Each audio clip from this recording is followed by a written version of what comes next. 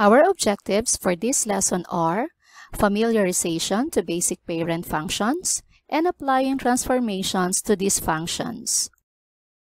Let's have the first one, constant function. In constant function, the output value is the same for every input value. Thus, it produces a horizontal line. The parent function for this is f of x is equal to a, where a is any constant. Let's have an example.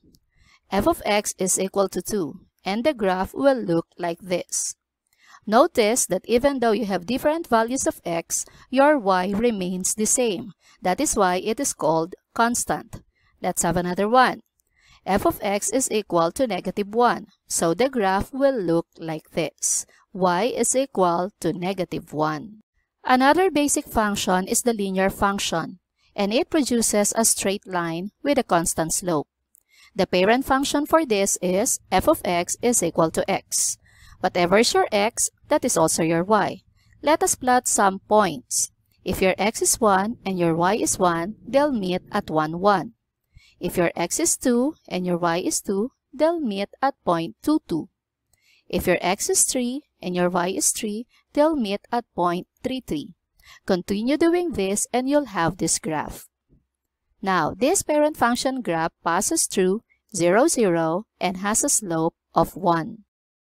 Next one, absolute value function. Absolute value function has V-shaped graph. And the parent function for this is f of x equals the absolute value of x. So whatever is your x, get the absolute value of that, and that will be your y. Let us plot some points. If your x is 1, the absolute value of 1 is also 1. So you'll have this point. If your x is -1, the absolute value of -1 is 1. So you'll have this point. If your x is 2, the absolute value of 2 is 2. So you'll have this point. If your x is -2, the absolute value of -2 is 2. So you have this point. Continue doing this and you will have this graph. Absolute value function has vertex, and this parent function has a vertex that passes through 0, 0. Another function is quadratic function, and it has a U-shaped graph called parabola. Parabola has a line of symmetry, and the highest exponent is 2. The parent function for this is f of x equals x squared, where x is not equal to 0. If this is 0, this whole thing will become 0, and you will be back to constant function. Now let us plot some points. To plot some points, substitute any value for x, and then square that to get the corresponding value of y. Let us say your x is 1. 1 squared is still 1, so you'll have this point. Let us say your x is -1. -1 squared is also 1, so you'll have this point. Let's say your x is 2. 2 squared is 4, so you will have this point. -2 squared is also +4, so you will have this point. Continue doing this and you will have this graph. Quadratic function also has vertex. And this parent function, the vertex passes through 0, 0. Another basic function is rational function, and this is the ratio of two polynomial expressions. The parent function for this is f of x equals 1 over x, where x is not equal to 0. If this is 0, then the function will become undefined. To plot some points, let us substitute any value for x, and then we perform 1 divided by that value to determine the value of y. So let us say our x is 1. So we have 1 divided by 1 is 1. So if our x is 1, our y is also 1, so we have this point. How about if x is 2? So we have 1 divided by 2, or 1/2. So if our x is 2, our y is 1/2. So we have this point. Continue doing this and you will have this graph. Now, what if our x is a negative number? Let us say -1. So 1 divided by -1 is -1. So if our x is -1, our y is also -1. We have this point. How about if x is -2? So we have 1 divided by -2 is -1/2. So if our x is -2, our y is -1/2. So we have here. Continue doing this and you will have this graph. Rational functions have asymptotes, but we are not going to tackle that in this video. Let us move to our second objective, applying transformations to basic parent functions. Here is the summary of the transformations that we are going to discuss. F of x is equal to a times the quantity bx minus c raised to n plus d. The effect of a is a vertical stretch or shrink. If a is greater than 1, then the graph will be stretched vertically. If a is less than 1, then the graph will shrink vertically. If you see a negative sign here, then the graph will reflect on the x-axis. Now for letter B. The effect of this is a horizontal stretch or shrink. If b is greater than 1, the graph will shrink horizontally.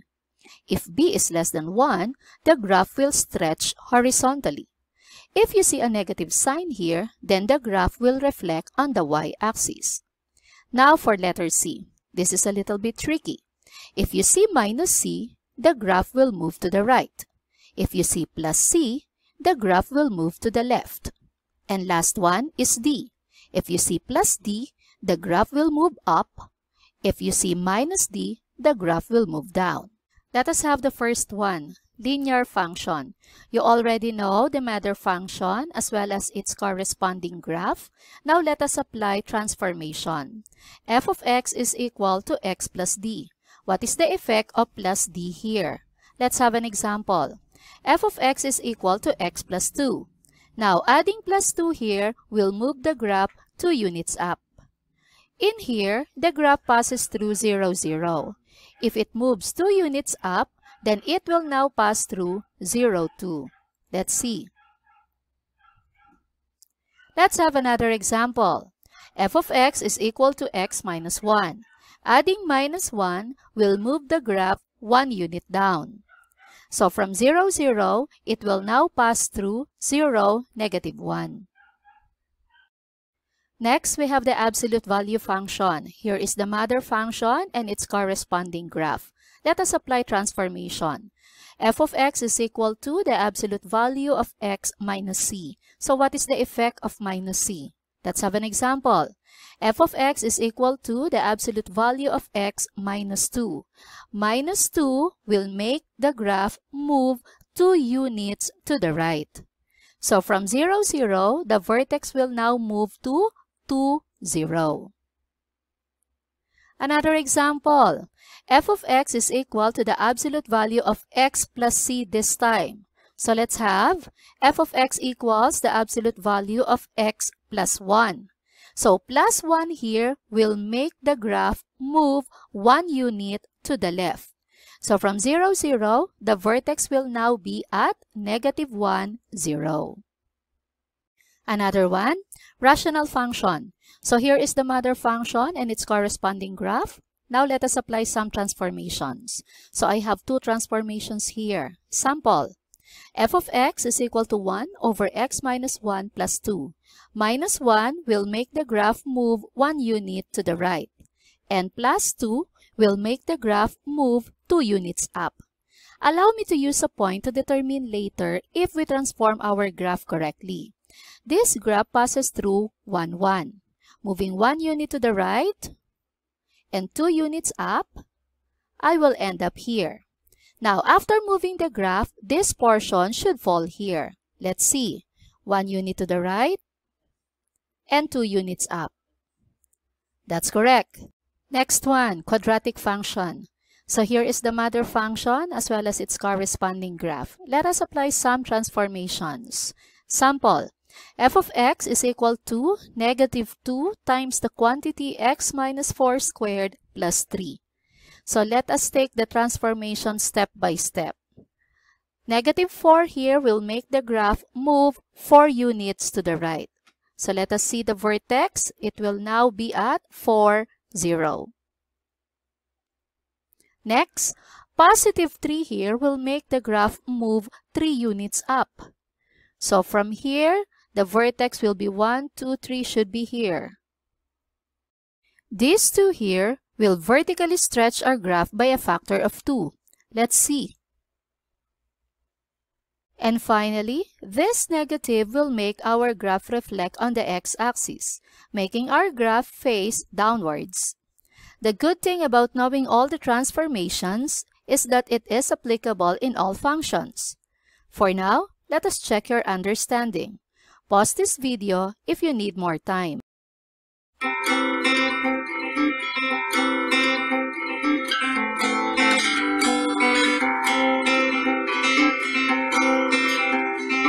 Here are the correct answers. For number 1, because of plus 4, the vertex moved 4 units up. For number 2, because of plus 5, the graph moved 5 units to the left. And for number 3, because of plus 1, the graph moved 1 unit to the left, and because of minus 3, the graph moved 3 units down. Gets?